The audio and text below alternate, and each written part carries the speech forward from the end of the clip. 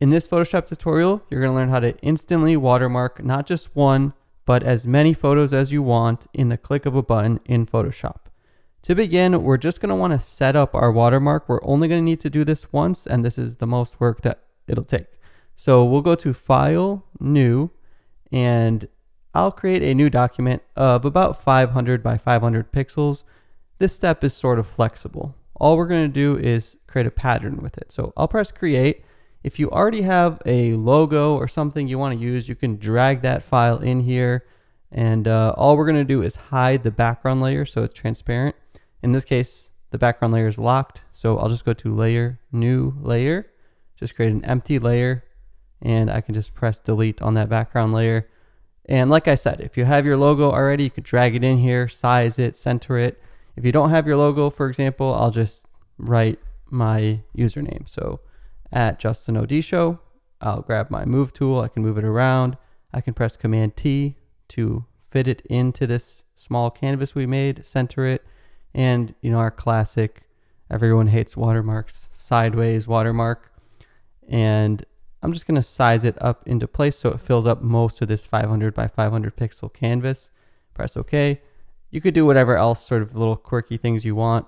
I don't know if there's a standard code to watermarks or an official code, but I'm just sort of winging Layer, New Layer. I'll add these little white pencil marks, a little crisscross.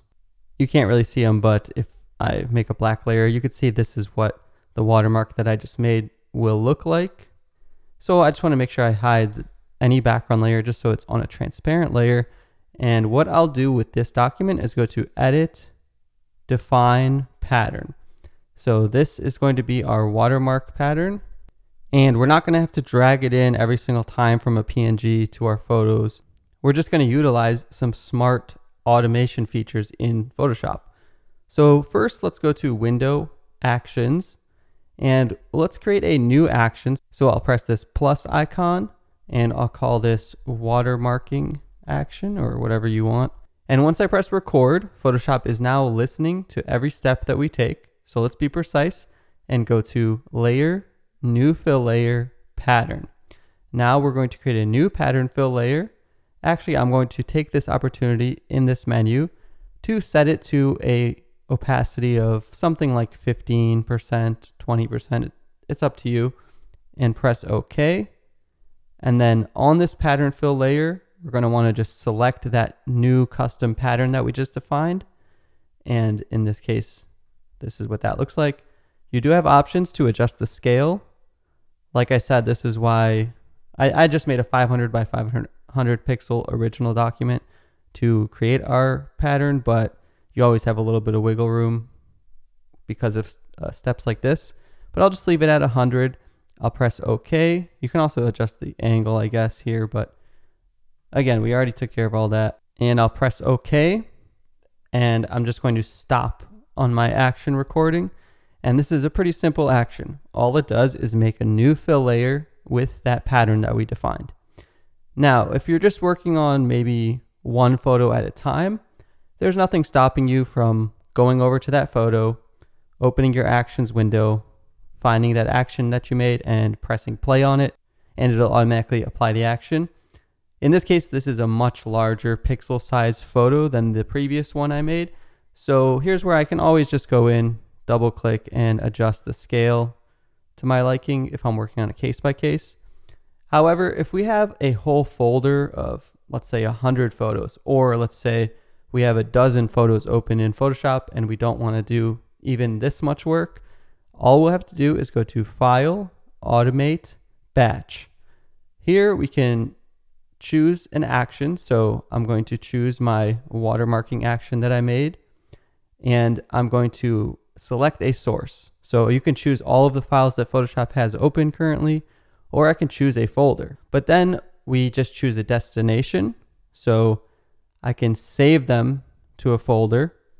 So probably just make a new folder on your desktop or somewhere on your computer called watermarked photos and choose that folder. You can choose all sorts of things about how the document will get named. I have a stock photo pack that I have available for free on my website. If you go to justinodisho.com/shop, I'm using all these photos from my stock photo pack. There's at least 50 of them there or something. And I'll choose that for the input folder. And then for my destination folder, I will just create a new folder called watermarked finals or something. Press create and choose this folder for where everything is going to get saved after the action of watermarking is applied. Now, if you do it this way, Photoshop is going to stop every single time and ask you to press save. It's not that complicated, but it's going to ask you what file format you want to use and to press save after it applies the action. And then it's going to go on to the next photo. But you can even save more time within your watermarking action. Let's press record again. It'll continue picking up where we left off. Go to File, Save a Copy, and you could choose any of these. And I'll press PNG in my case and press OK, save. Press OK, and now you see there's actually a save feature in this action. So if I press stop recording once again, now when I go to File, Automate, Batch, do all the same stuff as before. And now we can check this little checkbox, override save as commands. And because we have that step already in the action, that's what Photoshop will use. Otherwise, it's saying it won't work. But I'll press OK now. And because we included the save as step in the action, now it's just going to go through and save every single photo in that folder without needing to ask me to press save. So I can go grab some water, go grab a snack while I'm waiting, and come back to my finished folder of all of my watermarked actions. But my name is Justin Odisho. If you enjoyed this video, you could subscribe to my channel and check out hundreds of more tutorials in the playlist on my channel. Consider leaving a comment, checking out my website shop, or one of those new super thank features that Photoshop is using if you'd like to support the channel. Thanks so much for watching, and I'll see you in the next video.